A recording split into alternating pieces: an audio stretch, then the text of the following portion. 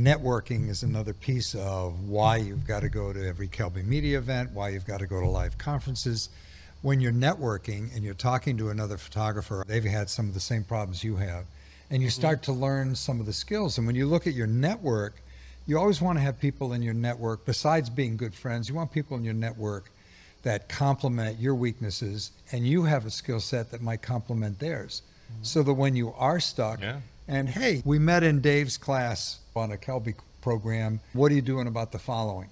And you start to find that network, and the world is a tiny place now, thanks to social media. It's just a great way to be able to keep building your education. So it's not just the classes outside your comfort zone, it's spending time talking to other photographers and finding out what they're doing, how they're dealing with the challenges, what do they like, what do they not like about a new product.